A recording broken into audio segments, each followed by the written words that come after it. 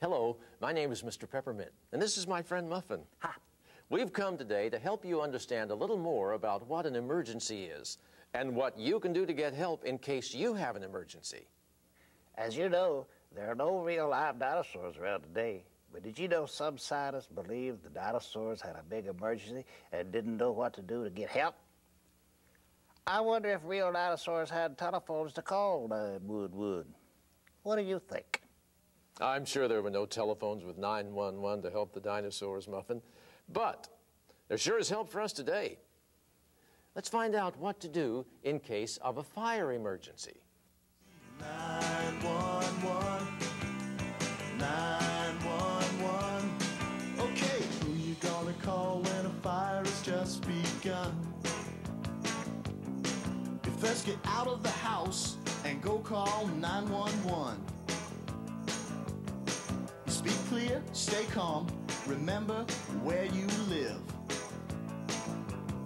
'Cause there's important information that you're gonna have to give.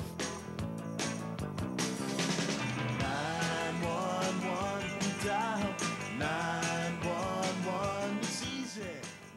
Wow, Muffin, that was great thinking of that baby Triceratops to get away from that fire and call 911 for help.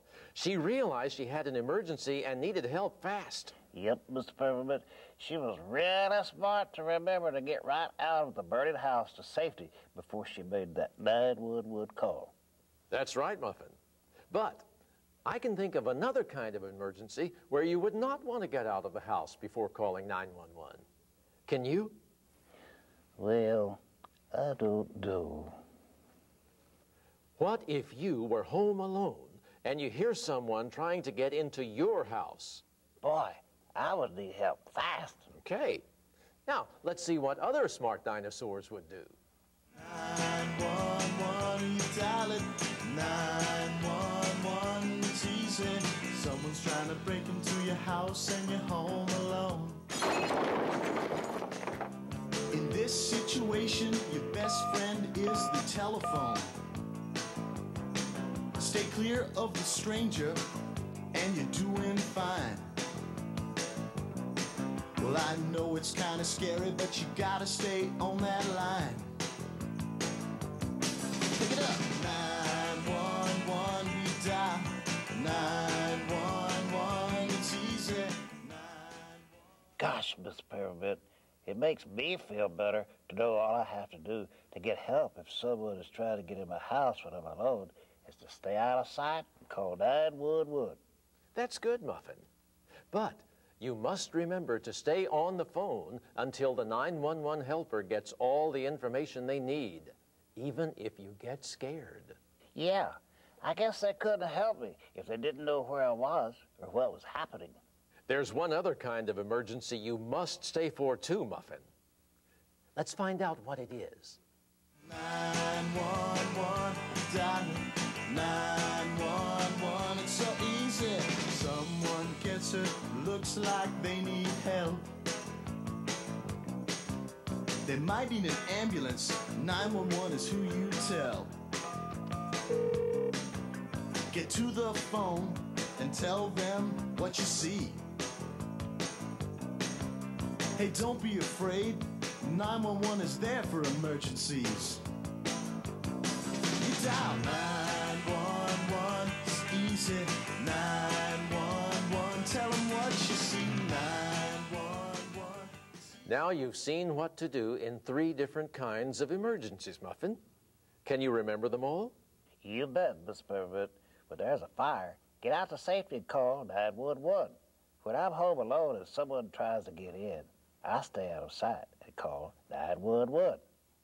And let's see. Oh, yeah, if someone gets really hurt, I call 911 for help. Great, Muffin. But you forgot a very important part of using 911. You must stay on the phone until the 911 helper tells you it's okay to hang up. Remember? Oh, yeah. I wonder what they would ask me in an emergency. Well, let's go find out. Okay.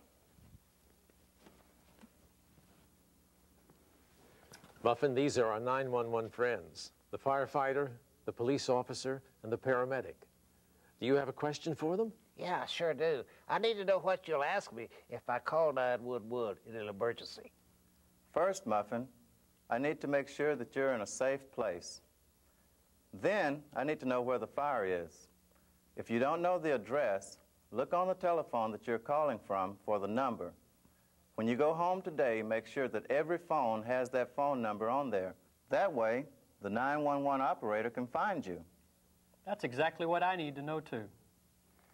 You need to speak clearly and stay calm so I can understand you. And don't hang up the phone until you're told to do so. It's also very important to us. You need to stay on the phone if someone is really hurt. I'll ask some questions about the injured person.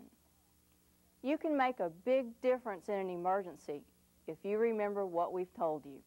Well, Muffin, I understand now what our 911 helpers will need to know. How about you? You bet, Miss Peppermint. They were a big help. But I wonder what I should do if I'm somewhere 911 doesn't work.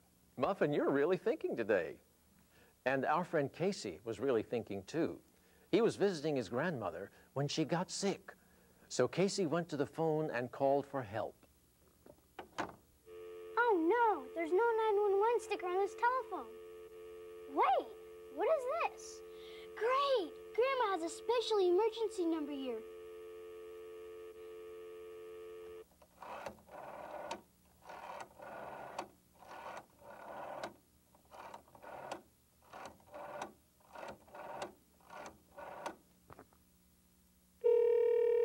State your emergency.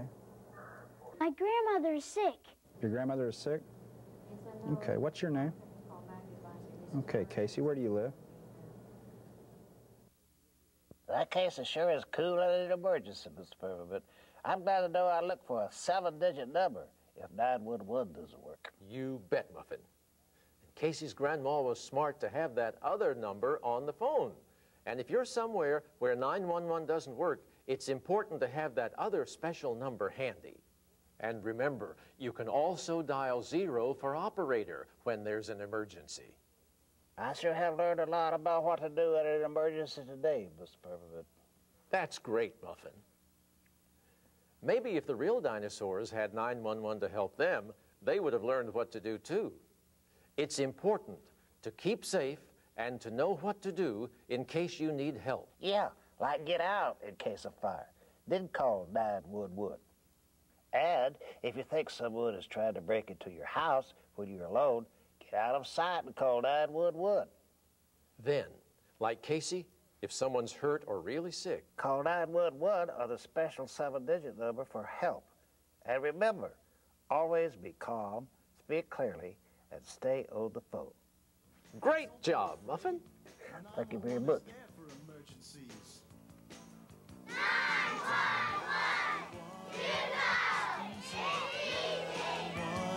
Tell them what you see. 911, it's easy. 911, you dial 911, it's so easy.